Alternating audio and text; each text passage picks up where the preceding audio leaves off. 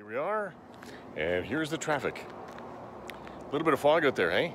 Can't see the other side of the ridge. Anyway, from the MyCaribouNow.com newsroom, some stories coming at you that are talking this morning about the animal cruelty trial that continues today in Quesnel, and there are going to be some protesters at the courthouse as usual, so watch for that. There.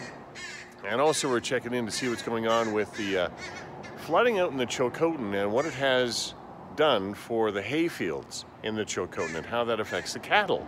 Got Kevin Boone on from the BC Cattlemen's Association to talk about that this morning. And also we're checking in on a couple of other stories, so make sure you listen in for it.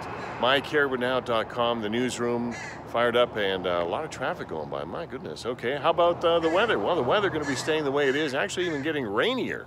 10 to 20 millimeters of rain expected for tomorrow. Today, showers, chance of a thunderstorm, so could be in for it again today here in the Caribou. High today 24, low tonight 10, tomorrow's high 15. Ooh.